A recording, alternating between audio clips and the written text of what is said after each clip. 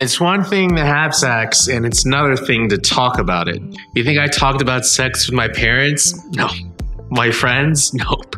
At school, not so much. So when I found out I needed to go to an STD clinic and talk to a doctor about what I'd been doing, it made me nervous.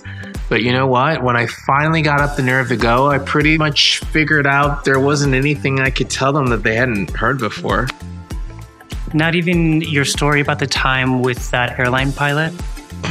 Not even that. Oh, yeah, they answered all my questions too, and I had a lot.